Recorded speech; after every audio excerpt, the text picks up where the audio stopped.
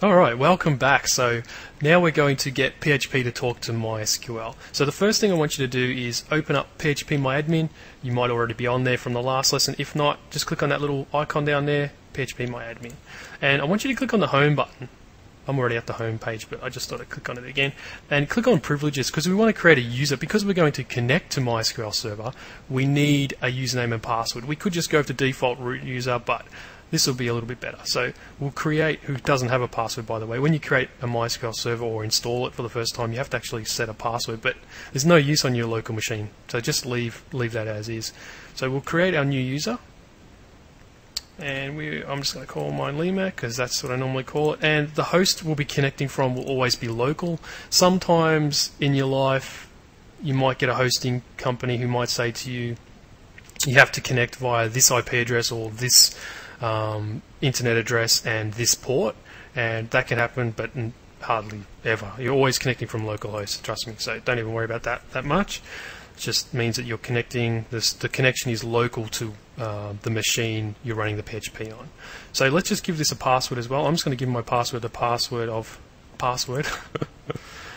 It'll just make things a lot easier for us. So password, and then I just hit, don't hit generate, sorry, down there. Just leave that as is, and don't hit none as well. Just leave everything as well down there. All we want to do is we just want to check all these because we want to give privileges to this user. We want him to be able to do pretty much everything. So it's going to be a super user. He'll be able to do anything he wants. So we'll just hit go, and that will create that user. So LeeMac's been created and he has permissions on everything, so he can do anything he wants, which is what we want. Generally, you know, your account won't have that many privileges, but you can pretty much do the CRUD operation, which is pretty much all you need to do when you're working with databases. So that's all done. We've got our user created, so let's connect to MySQL. Now we should be able to just connect to the server using the MySQL functions in PHP pretty damn easily. So first thing we're going to need somewhere to hold on to our connection. So we can create a variable, and I'm just going to call it not connection. There we go. And we'll say equals, and we're going to call a function now. So I'll just go MySQL connect, which is the MySQL connect function. This function takes 3 parameters. I think you might have a few other ones that you can actually plonk in there, but basically they're all just strings, and they're just things that allow us to connect. It's kind of like just connecting to anything you connect to on the internet. First you have to tell it how you're going to connect to it, and you're going to connect to it via localhost. So you just whack in localhost, and then you have to give your username. So the user that we created was LeeMac, and the password was password. So that's all created, and then we just close him off, semicolon on the end. And basically what that is going to do is going to create the connection. So we'll have a little resource here, and it'll actually return a true or false to allow us to do an if test on it to see if the connection has failed. So I'm going to do that now. So we'll just do a simple if test. So if connection, we'll go if not connection. Okay, we want it to basically die. We don't want it to continue on anymore. So we'll go die, and we'll go error connecting to server, or we'll say database. We'll say database server. Doesn't matter. And then all I want to do is I just want to concat or stick onto the end of this the MySQL error that it will spit out. MySQL. This actually, all this function does is collect the last error message that happened in MySQL. So it'll allow us to see if we do a mistake. And it just, giving yourself error messages, especially right now, is very handy for you because you could see what you've done wrong, and it just makes things easy to fix. But we'll see what actually happens here. So we're going to get a whole lot of nothing right now. So we've got nothing there. But because the connection actually passed. So if not, I could even do an else here to say that the connection, did pass, because we know it did. So echo connected to database. So we'll just see that now. You'll be able to see that with your own eyes. Bink. So we definitely know we're getting a connection there. There's no problems there. And other way you could see that as well is that if I delete, say that, and I try to connect with an invalid username, watch what will happen now. I'll actually get an error. See that? Could not connect, access controlled, using password, yes, there was no thing, and it actually says here denied for that user using password. So you get the error message back. You can suppress error messages as well. They are heavy on PHP. They do slow things down sometimes, but you can get rid of that ugly one at the top and just use your error message if you like, rather than having the actual PHP error message as well. See what happened there when I put that @ symbol there? Just makes it die. The PHP error basically just dies silently and allows you to use your own custom error. So that's pretty cool. But for the time being, we'll leave that off. So we'll just change this back to LeMac and make sure we're all connected. Okay, so obviously we've established. Sorry, excuse me. I got the dry throat. I might have a bit of water. That's good. It's really hot in Australia today. It's actually, I think it's 35 today, and I haven't got any aircon in this house I'm renting, so I'm just in here. It's getting a bit hot. And yeah, but it's all cool. So let's move on. All we have to do now is we've connected to the server. We want to select our database. Okay, so we've connected to the server, but we haven't selected which database we want to use. And of course, we've got privileges to use all the databases, so we're never going to have any trouble. So what we have to do now is just test the connection. So we can go if not MySQL select DB, and we say the database name. We're just calling another function here, and this is going to return a true or false as well. And what do we call our database? Tumblelog. Okay, just close that off. Actually, I'll go back here. So now if it doesn't connect, we can actually say die again, and we can actually just get the MySQL error. I won't put any other error on there. Oh, actually I will. We'll put error connecting to database, and we'll just go dot and MySQL. Whoops, you must be nervous. MySQL error. So there we go, and I'll just refresh that, and we get no error because there's no error. But if I took off that, we get an invalid name, we're going to get an error. Unknown database, Tumblelog. So it basically tells you the error. So you know what's going on. So this little function is very nifty. It just tells you the error. Alright, so and of course you can see a list of all those functions in MySQL manual, of course. So you can see, scroll down here, have a look, and of course you can just append anything you want to the PHP.NET website, and you'll end up at that function. So if you're in here and you're just like this, and you select that bit out, oops, copy that, and you go to php.net, and I paste that in there, like that, it's going to come up, so it tells us all about it. That's the actual function, tells us what it returns, a boolean, as we already know, true or false, tells you everything you need. You can actually, oh yeah, there's actually another parameter we can actually throw on there, which is actually the connection parameter. So we could actually just say, you don't need to, but, you know, there we go. So we can actually just throw that connection on there, and it's not going to change anything, but it's going to specifically say that we're connecting to this database via this connection.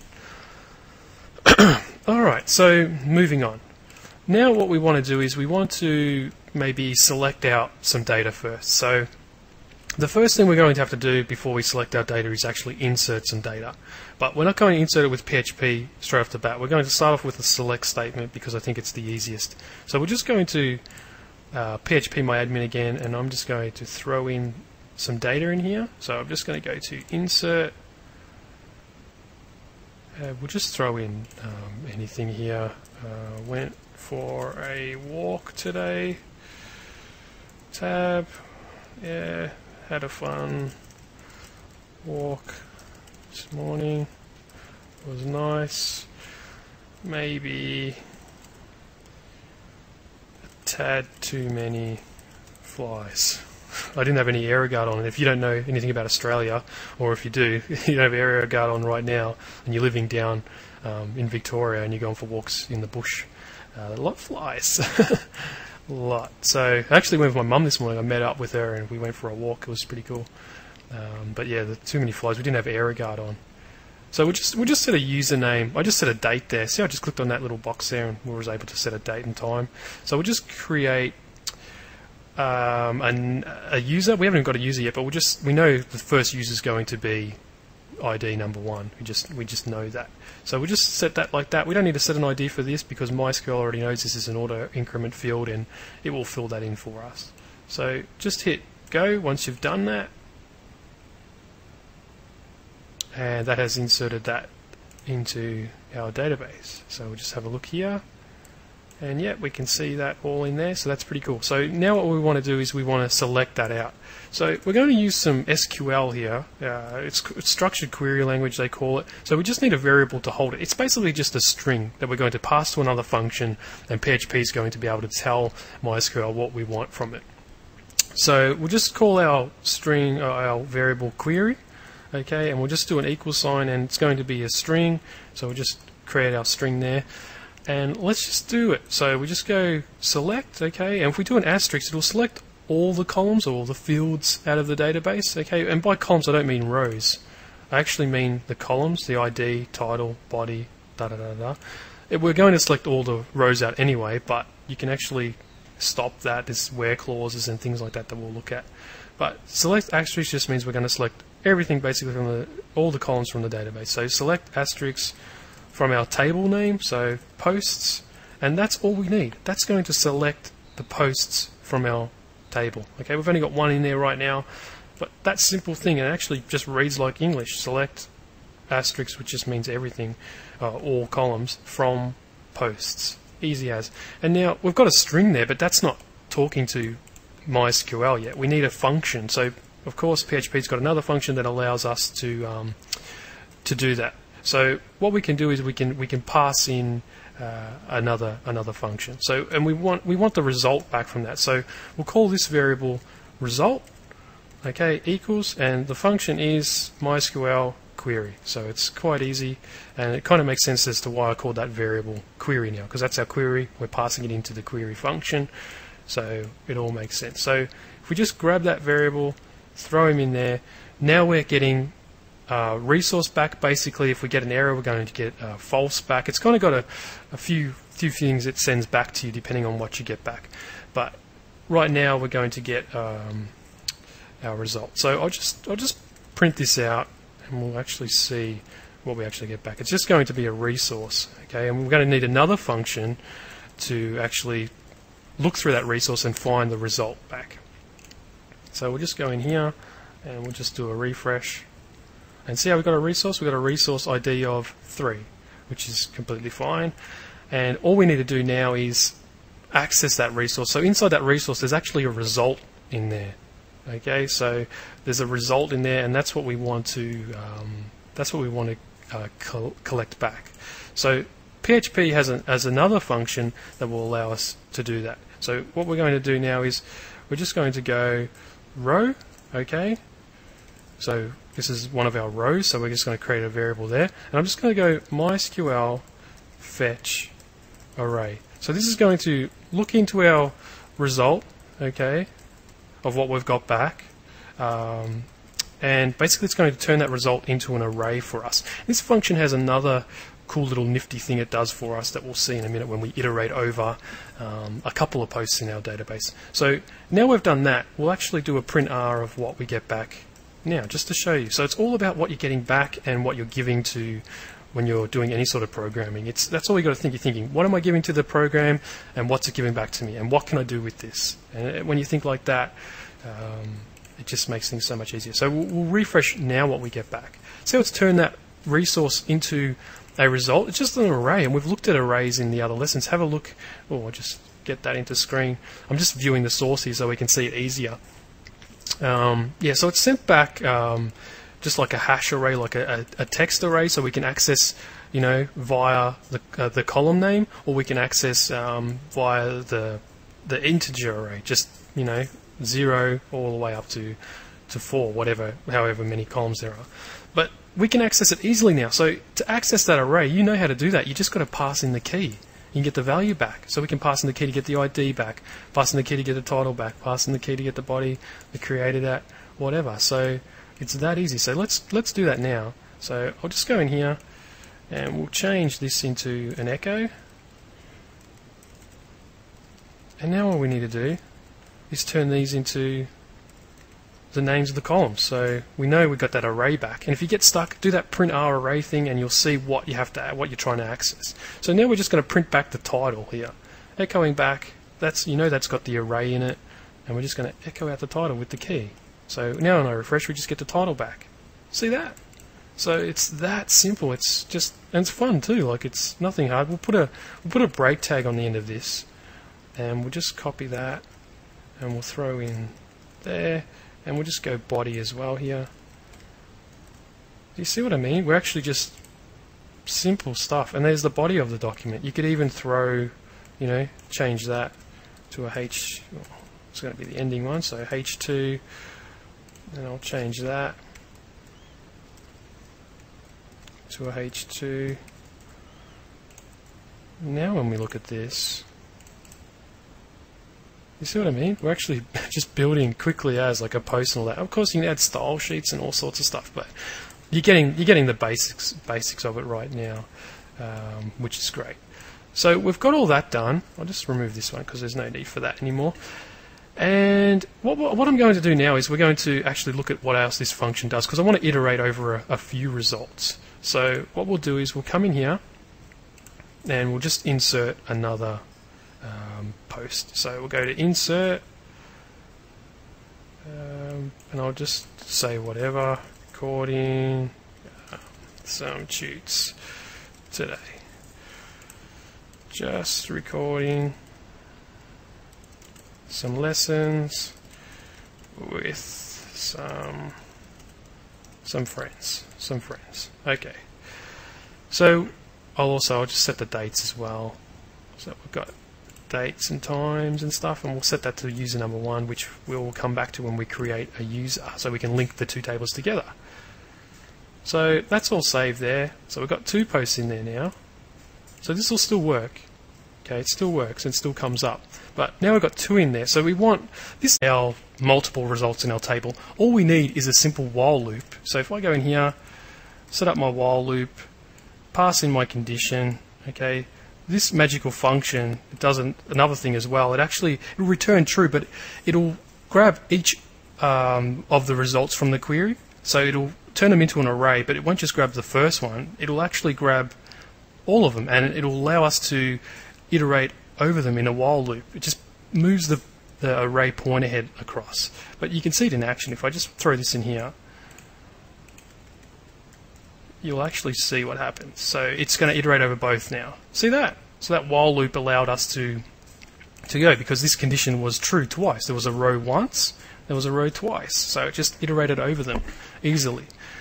So it's got a little bit of voodoo magic in it, this little function here, but once you use it once, you understand how it works. And that's the thing. Once you see how something runs like that, it just makes sense to you, and then you're able to do other things with it. Like, I'm sure in your head right now you're thinking, oh my god, I can do stuff now in Mysql already. And all you have to do is just follow the manual, basically. It's so easy to do, but just a lot of fun as well. Okay, so what we're going to do now is, we've done that. I want to, maybe we can update something, okay, or insert. We'll insert another row. Okay, we'll insert something. I'm just trying to think of what would probably be the best way. So we'll do an insert now. So I'll just get rid of this while loop. We won't need it. So I'll just comment it out for now. Okay, and what I'm going to do is I'm just going to comment out this as well, and I'll just copy it, and there. So now basically we just have some copies, so we're not, going over all this stuff again. I'll even move this out the way so it's not in our way. Alright, so move that up.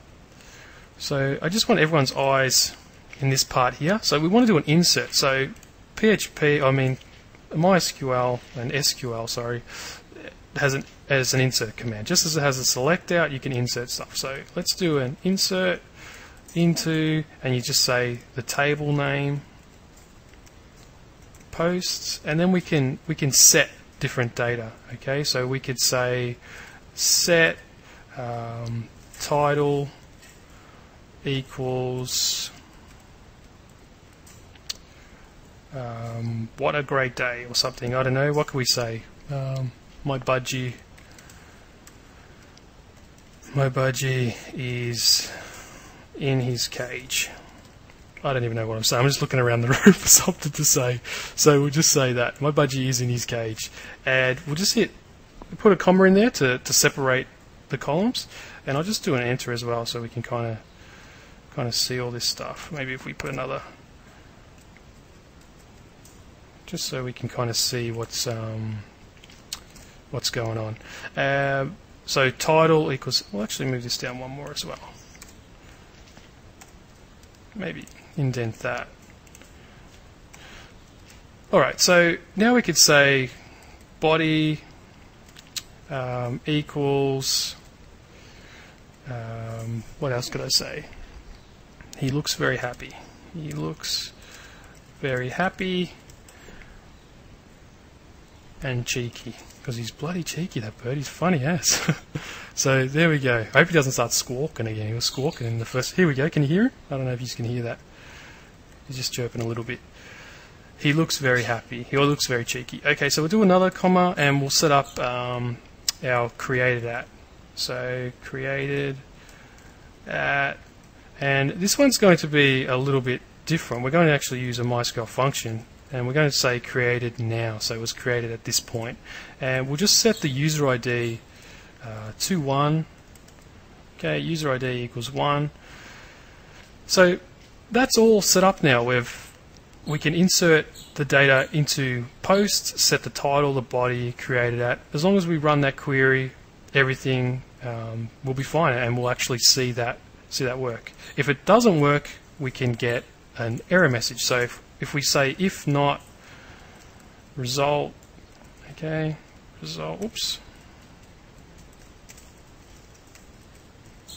We'll just go echo, oops. Just go echo, we just need the error, so we'll just go MySQL error. So let's see what happens here. Oh, we'll do an else as well. Else, echo. This is really funky, this program.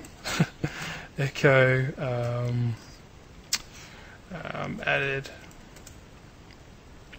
added row. So we'll just go in here and we'll just do a refresh. So added row. So our query was correct, and it actually added in a row. And to actually be able to see that in action, but we won't run that again, because if we run that again, it's just going to add it in multiple times.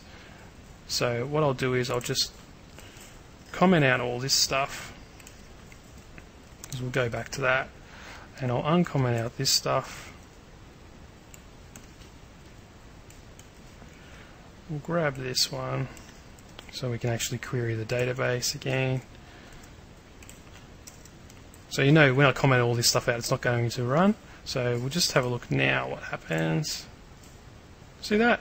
So there's the last result that we just added in via MySQL. So to add stuff in, very easy. So we can easily add things into our database. We'll look at MySQL and a special function, MySQL real escape string, that will stop people from killing our database, doing SQL crazy attacks on them and things, when we turn all these into functions. So we've got an insert there, so that's all fine. So what I'll do is I'll just cancel that out,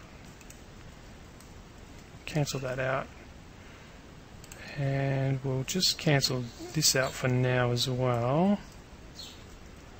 Oh, actually no, we'll just leave it in. So let's just do an update now on a query. So we'll just grab all this junk in there.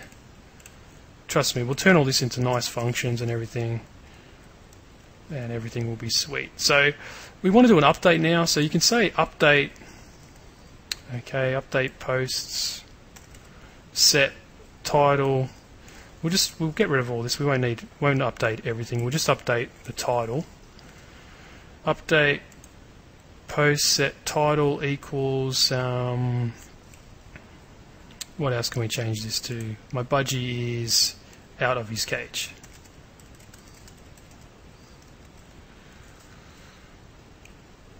So that's just basically going to update that post, but first we have to reference that post. Now remember we have primary keys, okay? So we can reference those posts with that, and for that we can use a where clause. So where ID equals. Now we don't know the ID of this just yet. We have no idea of the ID of this, so we can come in here, go into posts, and we can browse in here. And we can just have a look at the ID. So the ID is number 3, which I knew was going to be anyway, but I thought I'd just go in there. And there's another way. We could have just posted out the ID on here. And also when you insert data, MySQL's got a last insert function that allows you to see the last ID added in. And we'll have a look at that definitely in this lesson. So where ID equals 3. Okay, if I was going to update multiple lines, okay, I'll add in another line now just to show you. So if I was going to update the body as well, so I'll turn this to body. Body, you'd need a comma on the end there, and the last one you don't need a comma on the end. Okay, so body, we'll just some body text. Okay, so that's going to do the update for us pretty simply now. So we'll have our nice update, and we'll all be running perfectly, hopefully. So let's have a look. Alright, my budgie, it said added row because that's what we echoed out here. I should have said updated row. Whoops. I won't edit it out though, I'll just leave that in. But we'll just update it again. It doesn't matter if it updates multiple times, but you can see it's completely changed. My budgie is out of his cage. Well, we'll fix that up. I'm thinking of too many things right now. My budgie is out of his cage. Whoops. He's out of his cage. Some body text. So we'll just refresh that. See that? So we're easily updating text and things, and the queries are really, really simple. What else do we have to do? We have to delete something out of our database. So we've selected stuff out. We've updated it. We just needed to delete some stuff now, and then we can turn all these into cool functions, and we can really move on to getting this thing up and going, or thinking about how we're going to structure the application itself. So we'll just go delete now. So change the name, delete from posts where ID equals 3. Oh, we'll do a join before we stop. We'll go back to the select query and we'll do a join on those tables.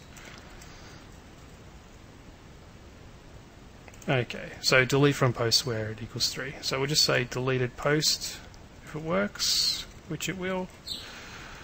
Deleted row will do. So we'll just do refresh, and that row's been deleted now because of that query. It's so simple. You just reference the ID of it and you can totally just delete it out.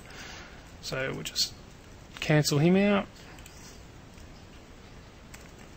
We'll come down here, and what I'll do now is we're going to do a join. So I'll come in here and we'll create a user. So we'll just insert him. We could have done a query for it, but this will just be a little bit quicker. Just username, password can be anything. I'm just going to use password again. And we'll just say email address. We'll just do lee@non.com. Just put in anything. It doesn't need to be anything. Well, my bird just flew onto my back. Did you hear that? I don't even know if you could hear that, but he's flying around the house right now and he's having a blast. So I'll just submit that,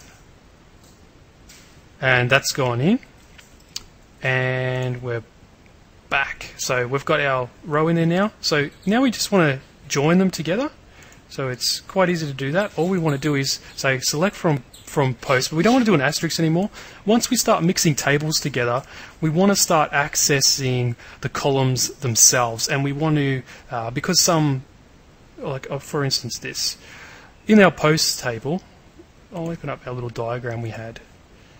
Where's our diagram at? Oh, I didn't mean to open it up like that. Sorry folks, it's going to open up in Fireworks. but it doesn't matter. We'll just go with the flow here. So I'll just bring him in, and in our database, see how some of the things have the same name, like created at, the same name, and ID for user.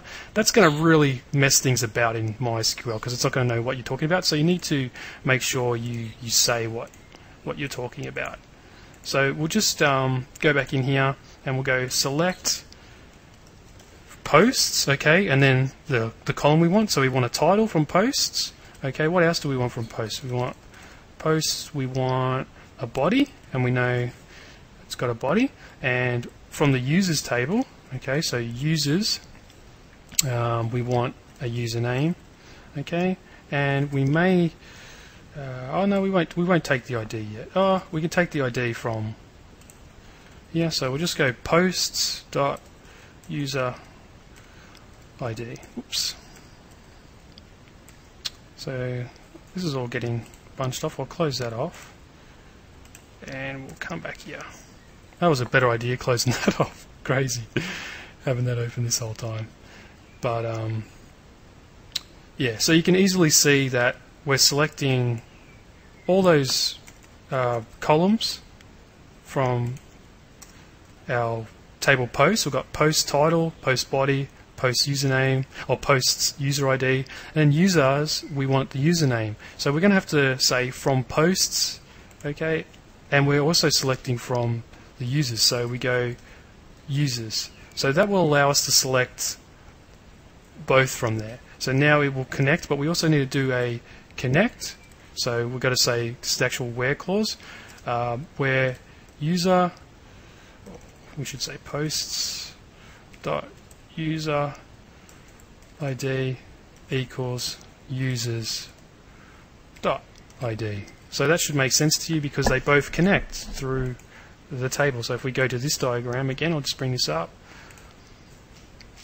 You can see that user ID is connected to that ID there. So that should pretty much make sense to you guys.